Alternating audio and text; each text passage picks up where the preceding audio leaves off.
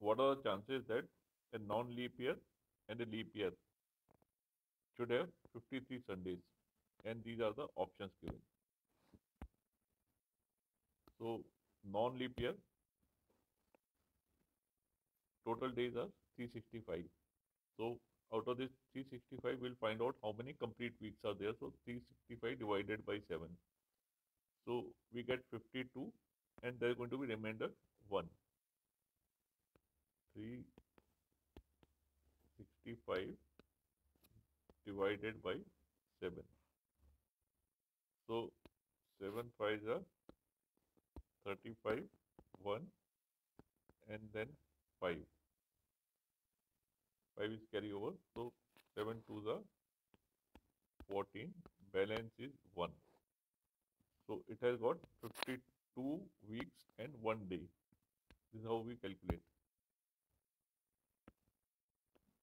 So now these 52 weeks will definitely have 52 Sundays. Now we have 1 day available here, and in this 1 day the possibility is either of the day. So the chances or the probability of having 53rd Sunday, the favorable event is this 1 day. 1 slot is available and total days available are 7. So it is 1 upon 7. Now let's check this for leap year. It has 366 days. Divided by 7, we get 52 weeks and 2 days. That means 52 Sundays are there.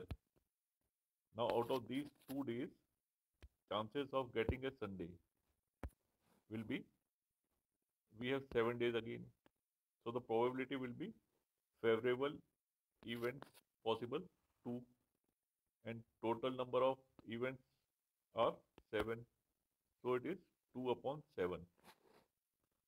So our answer is option A. That is, this is the answer of this question. 1 by 7 and 2 by 7. So thank you. Thanks for watching.